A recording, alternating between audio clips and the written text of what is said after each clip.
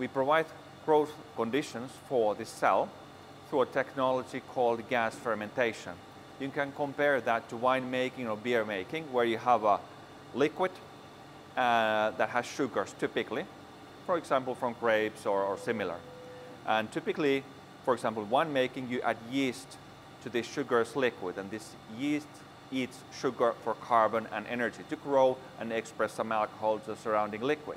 We do the same, but our microbe does not eat sugar, but it is hydrogen and carbon dioxide that we bubble in as gases in the fermenter. And that's where the very fundamental point is, how to disconnect from agriculture. No agricultural feedstock is used.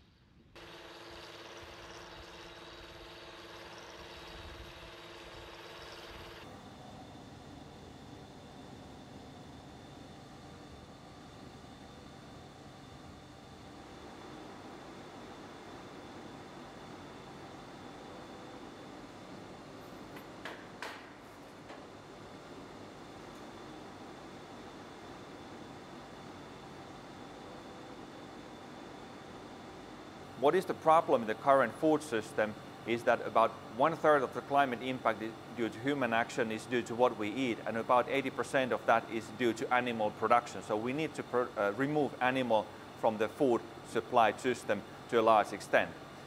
Solely nutritionally similar to meat and meat-like products, dairy products or milk, and that is what we want to replace.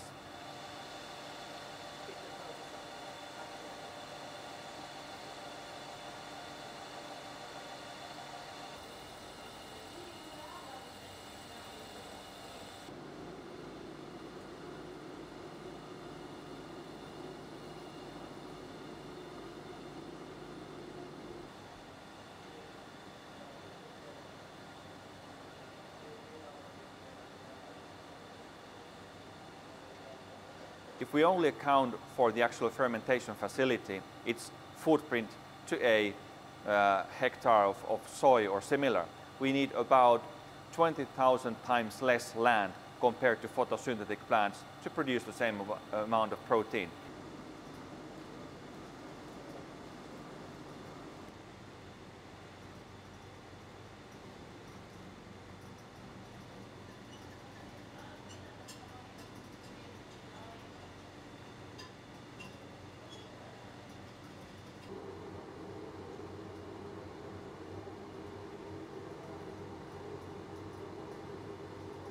It's very neutral, so it's kind of umami.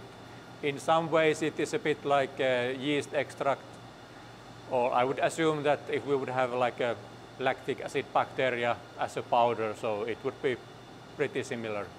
It is yellow in color, so this color comes from beta-carotene.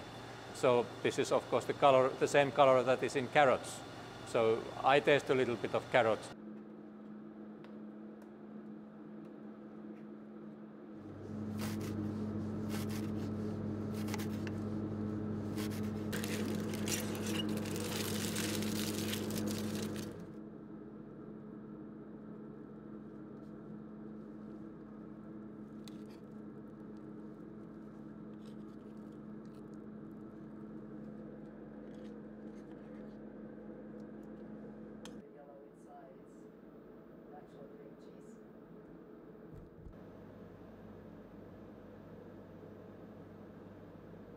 This could be from ice cream and to yogurts and essentially to like extruded kind of meat bits, meat-like bits.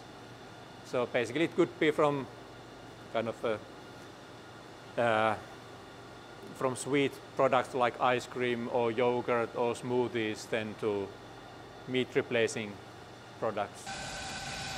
And liftoff. God. Free.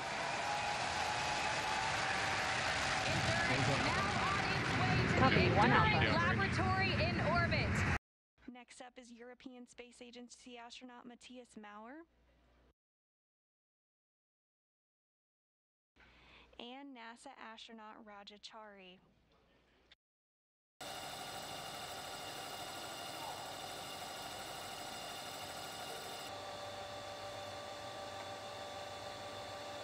What we are doing scientifically, what intrigues the mind is that you can integrate this kind of food production to the life support system of the existing life support system in spaceships.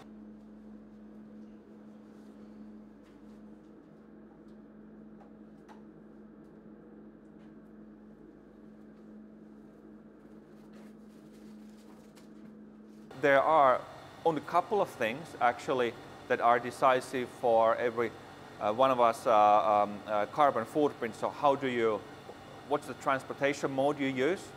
How do you heat your house and what you eat? And the eating part is of course something what we focus on.